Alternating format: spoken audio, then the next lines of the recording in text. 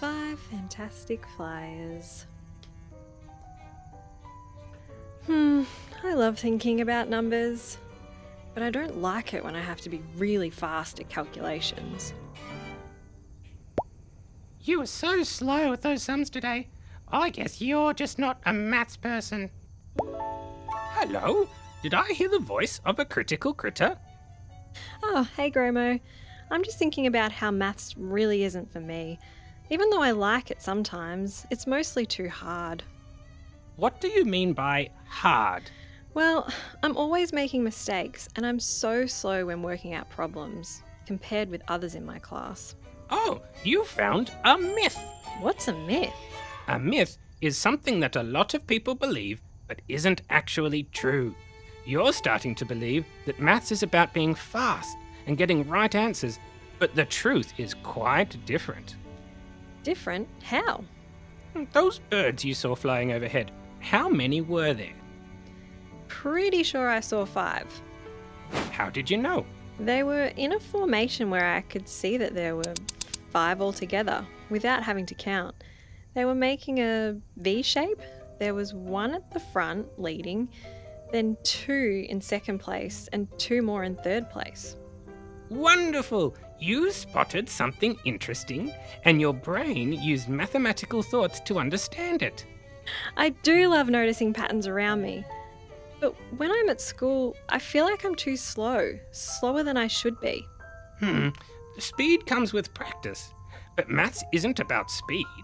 Being fast at maths isn't the same as being good at maths. Actually, real maths is about slow, deep thinking. What do you mean? If you think really hard, how many ways can you show the number 6? I guess like this. Or this. Or this. Or this. Or even this. Amazing! Your brain can connect all these things together. Yeah, but I wasn't fast.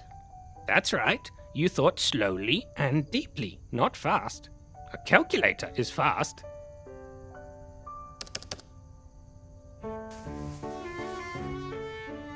Can a calculator explain how 3 and 3 make 6?